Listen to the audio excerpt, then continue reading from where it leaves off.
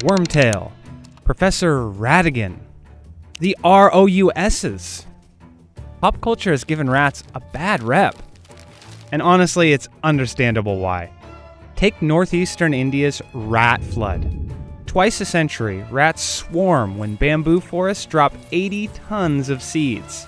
After they devour the seeds, they devastate local agriculture.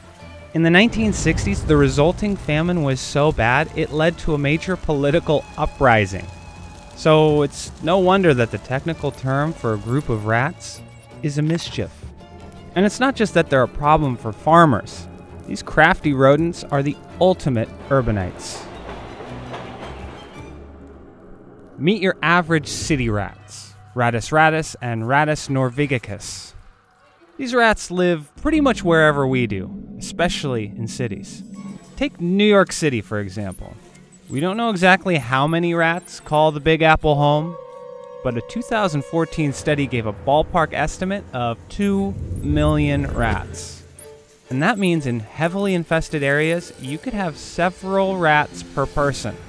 And in some ways, rats are actually better suited for living in cities than we are.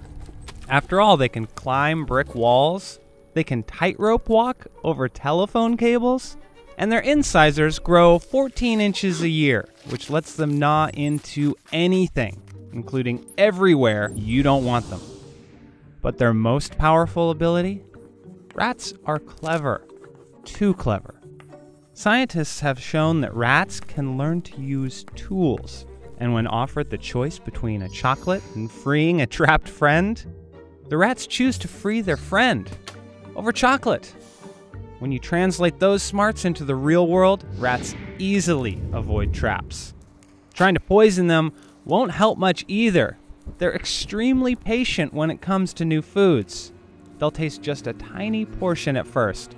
Wait to see if that food makes them sick, and only if it doesn't will they consume the rest.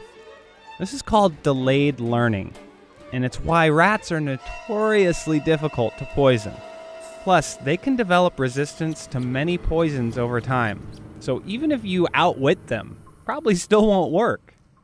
Another major issue is that rats reproduce so quickly. A single doe usually has 8 to 12 pups every 8 weeks. And those babies can have pups of their own after only 5 weeks. So as long as they have access to food, rat populations will rebound from just about any attack. The only attack they can't handle is improved sanitation. And cities are starting to figure that out. In 2017, New York City launched a $32 million war plan against its rats. Eliminate 70% of the rats in 10 of its most infested neighborhoods. The plan is simple. Cut off the rats' food source. You see, New York City produces around 33 million tons of trash a year. An endless buffet for the rats. And the trash piles aren't getting any smaller.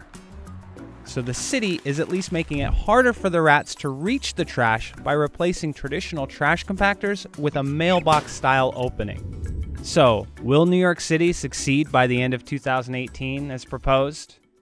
Judging by the thousands of years where rats came out on top, it sounds a little too optimistic. We've been talking a lot of trash about wild rats as problematic pests.